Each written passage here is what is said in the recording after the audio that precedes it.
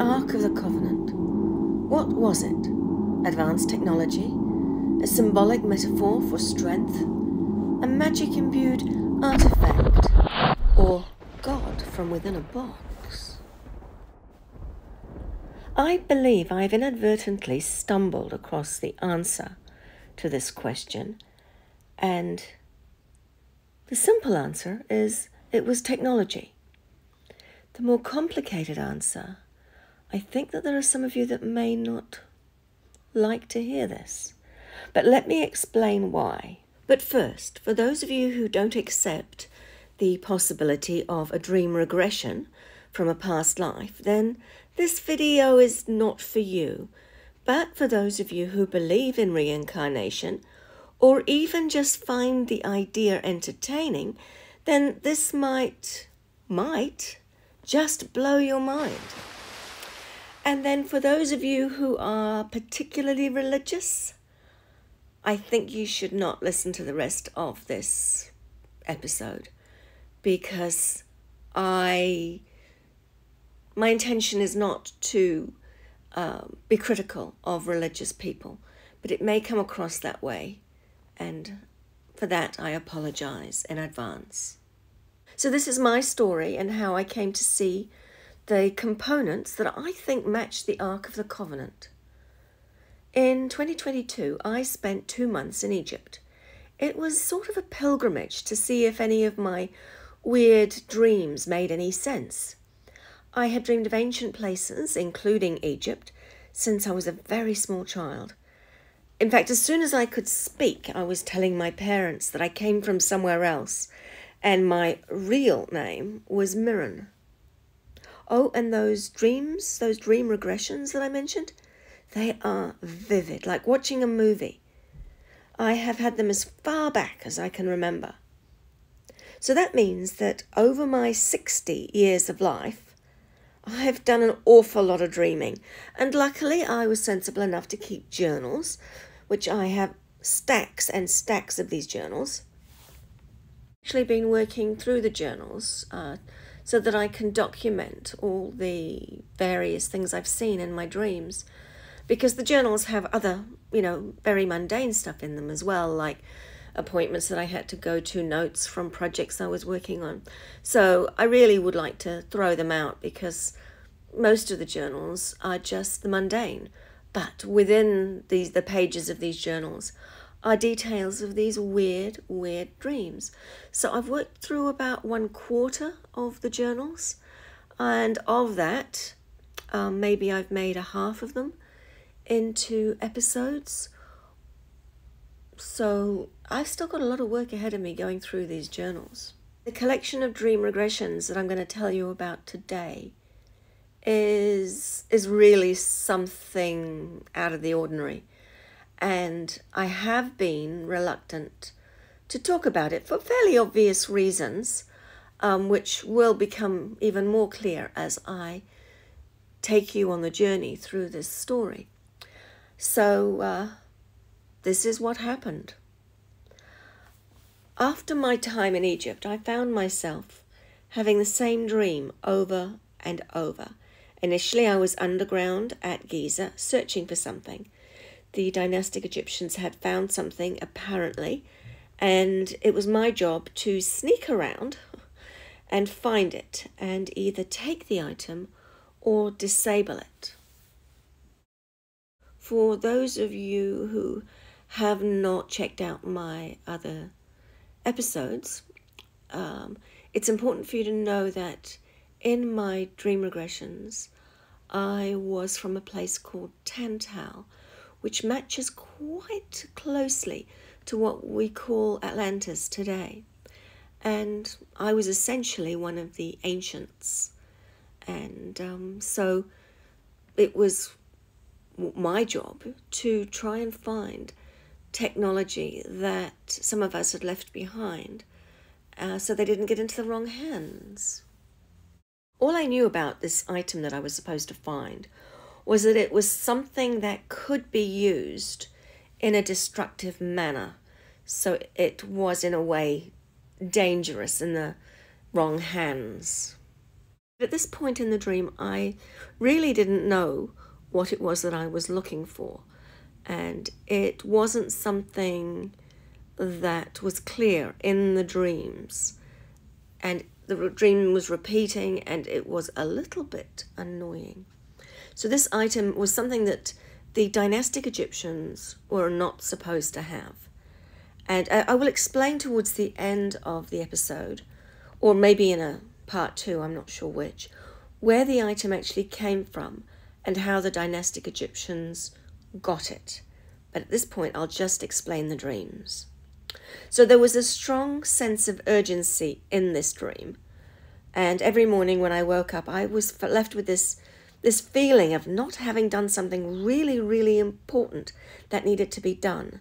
So I felt kind of annoyed with myself every morning. And then the next night it was the same dream, and again, each morning waking up with that same feeling. And there was very little new within the dream at this point. It was just the same dream, just repeating over and over. I might see an extra door or go down a slightly different corridor, but the dream essentially was the same. Sure, you can imagine how frustrating it would be to have the same dream over and over, virtually exactly the same dream. And in the comments section of my channel, I started writing about how frustrated I was that I was getting this repeating dream over and over. And at that point, I didn't really understand what it was all about.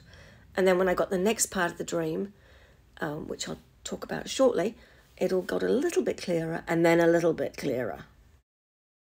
I was on my own for this part of the dream.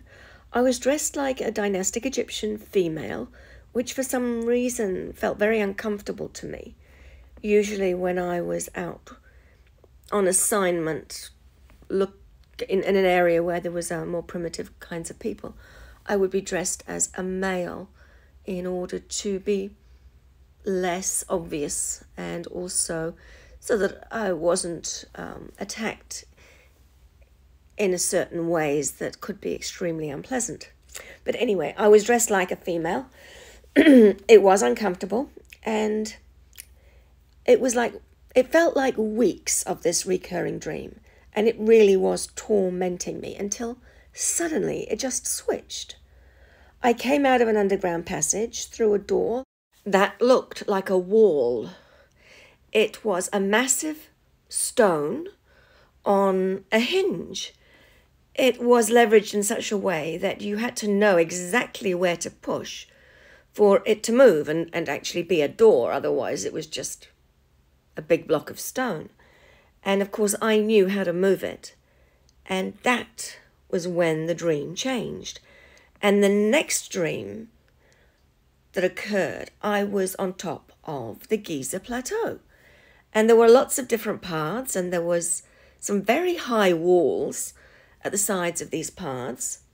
And I was near to the Great Pyramid, but not close enough to actually touch it, not close enough to get into the inner boundary area. But I could see the white limestone casing, and I could see all the way up. It was dusk, so the pyramid, well, all the pyramids were gleaming. And because it was covered in the white limestone, I knew that the time frame I was in was at least the Old Kingdom, maybe even after the Old Kingdom. But trying to work out what time frame this dream is in, I have to be very observant at the things around me. But that was a good hint for me, because the Old Kingdom, during the Old Kingdom, the dynastic Egyptians had renovated the whole site of Giza, and they covered the old pyramid with beautiful white casing stones. And that's a big job. So give the dynastic Egyptians their due. They could do a lot of amazing work. And I could also see the other two pyramids, one of which was two colors. It was dark at the bottom and lighter from about 1/3 the way up. And in the distance, I could see a fourth sort of pyramid. It was a beautiful, massive yellow obelisk pyramid. So it was a pyramid at the bottom, not massive like the Great Pyramid, but still pretty significant in size. The pyramid was also two-tone, but it was black at the bottom. And from about halfway up, it was yellow. And there was a big, incredibly beautiful, shining yellow obelisk on the top of this pyramid.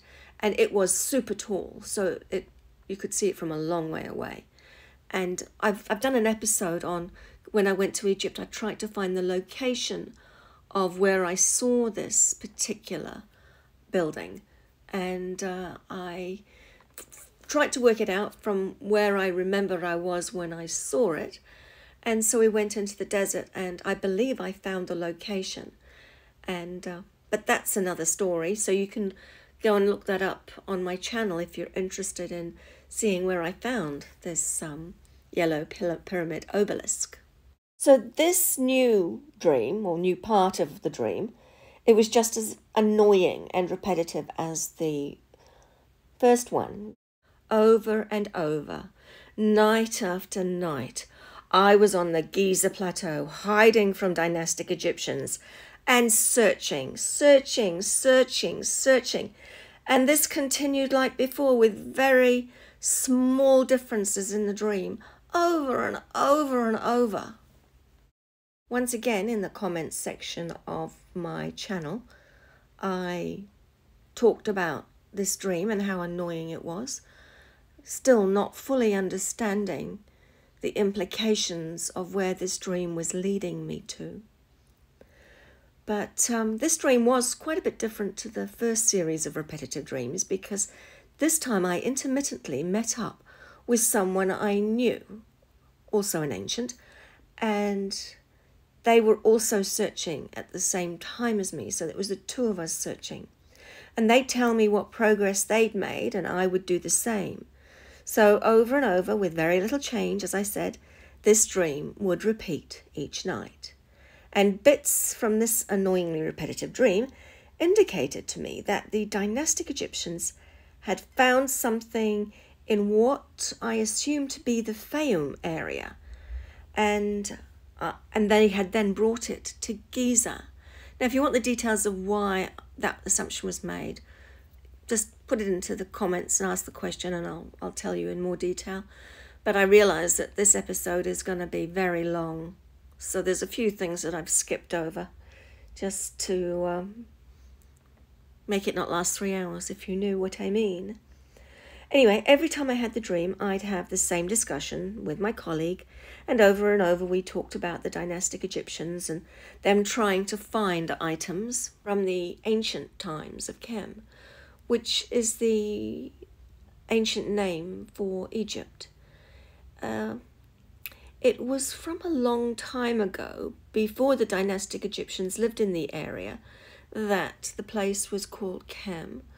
And I believe some people call it Kemet, but that to me has a different meaning. To me that means not just the place, but the people, the culture, the food they eat, the way they spoke. That little bit on the end just made it mean a lot more than just a location. But once again, I deviate, so I'm going to start getting back on the track of the dream. But anyway, so the dynastic Egyptians moved into the area, and having taken over the land, it was full of ruins at the time that were filled with intriguing objects and, to them, magic. They became obsessed with searching for all the things that belonged to the ancients, to renovating the buildings of the ancients, to making the buildings their own, and to obviously finding any magic, any what we would call technology, so that they could fiddle with it and use it and do their magic things with it. In my opinion, the dynastic Egyptians were, I guess, fanatics when it came to searching the ruins of what once had been an Atlantean outpost university. Of course, Atlantis wasn't called Atlantis in my dreams. it was actually called tantal. But in these discussions with my colleague, we touched on what the dynastic Egyptians were doing with these items that they found. And most of the items were fairly innocuous. So most of the time we didn't really worry about it too much. But this one, the one we were now searching for, was incredibly dangerous. And I don't know how my people found out that they had it in their possession, but it was something that people were really worried about them having. Anyway, apparently the dynastic Egyptians were in the process of building something in the Delta region in order to keep these items safe. In fact, probably keep the people safe from the items as much as the items safe, as well as hide the items, maybe experiment with the items, maybe even worship the items, who knows. But they were in the process of building something, and it was thought that we really had to get our hands on it before they took it to this other location. So that was what I was doing. And we did know that as soon as that area was ready, that the item would be moved. And it was hoped that we could possibly intercept it discreetly before it was moved, or as it was being moved. Not sure, just, yeah, a bit like spying, really. And but anyway, the dream on the top of the Giza Plateau continued, as I said, night after night, until eventually something changed. I saw the item. I climbed up onto a high wall and I could see 4 men, priests, I think, and they were carrying a box on 2 poles. Before you start getting excited about what I saw at this point, I must let you know that it didn't look anything at all like the Ark of the Covenant as we know it. And so at this point, I did not link what I saw to the Ark of the Covenant. And there are several reasons for this. First of all, the box was tall and it was shaped, well, it was wider at the bottom and thinner at the top, and it was a bit like a flat-topped obelisk. It was gold and black, and it had multiple small doors, and the doors were on one side. It didn't have a lid, it didn't lift off the top, and it looked absolutely nothing, as I said, like the Ark of the Covenant. And the poles, now the poles were interesting because they glistened, and one looked like it was some kind of blue stone, and the other looked like a red stone.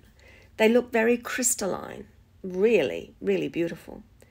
And each one had a fairly interesting looking top bit to it. It looked a little bit like a Djed pillar in 3D. So if you imagine the Djed pillars that are kind of 2D and you turn them into 3D, that's what the little top knots of these poles looked like. The way they were carrying it, it looked like it weighed nothing at all. It looked very light.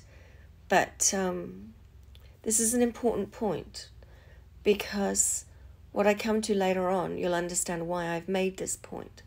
But anyway, so they were carrying this box, and the box had 2 gold loops at each side of the box, and that was where the rods had gone through for them to carry it. And they had at the front and back of the box 1 black loop, sort of angled in a different way. So angled like a basketball hoop rather than angled sideways. And I think it was only the 1 at the front and 1 at the back. That's how it looked, but it could have been 2 at the front and 2 at the back. That's just not 100% clear, but I'm absolutely sure there was at least 1 at the front and 1 at the back. Even though it didn't look very heavy, they seemed to be carrying the box very, very carefully. And they carried it into a temple on the Giza Plateau.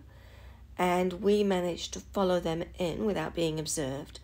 And this part is a bit mysterious because I don't know how they didn't manage to see us, but they didn't see us. And we were kind of sneaking around, but nobody seemed to notice that we were there.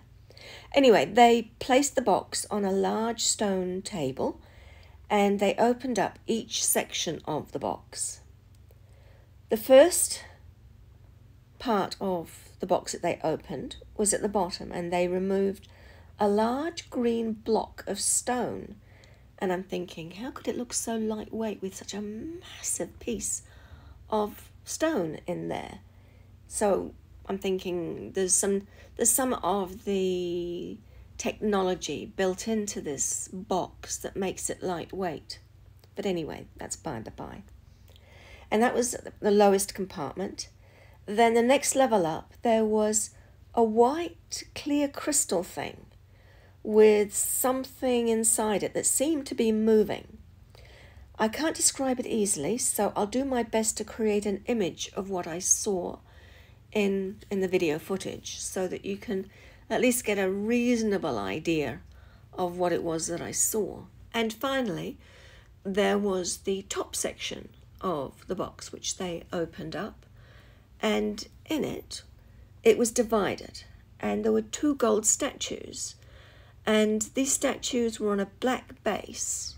It looked like rock, a black rock base, and both of these statues were of women wearing an Atlantean cloak with their arms outstretched in a classic kind of Egyptian-style pose.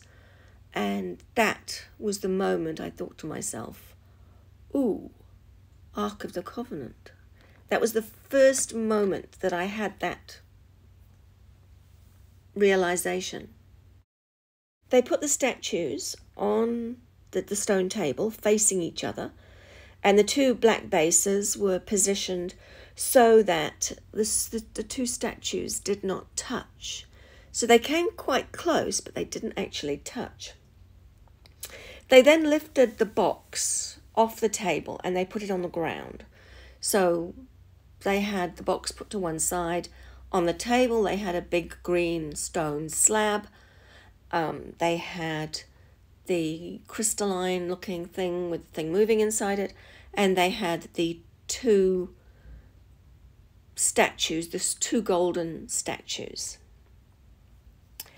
And the floor that they put the box on was also stone, pretty much just like the table. And they slid the poles out from the sides of the box, and they positioned the pole, one at the front through the black loop that I mentioned, and the other at the back through a black loop. And one of the Egyptians commented to the other, it works better if you can push the poles into the soil. But obviously they couldn't because the ground was stone. So they just had to leave it standing, the end standing on the stone. Assuming one of the priests was not as experienced as the other, because one priest said to never touch the statues except by the base. And he said, watch this. And he tilted one of the statues by lifting one side of the black base. And as the outstretched wings got closer to the wings of the other statue, it started to hum and buzz and spark. And it became very electrified. And he put it back down again. And so he said then, you can imagine what happens if the wings touch. So, yeah, we can imagine, that's for sure. They then proceeded to chant things about the ancients being good and the gifts of the ancients and ancient magic to the king and gifts and power and all kinds of things. They were doing this nice little chanting thing. They seemed to be quite enjoying it, blah, blah, blah, chanty, chant, chant. Anyway, I thought to myself, it wasn't even a very catchy tune, but they seemed to be enjoying it. It really was just mindless chanting, and can't see what the purpose of it was, but it was obviously something important to them.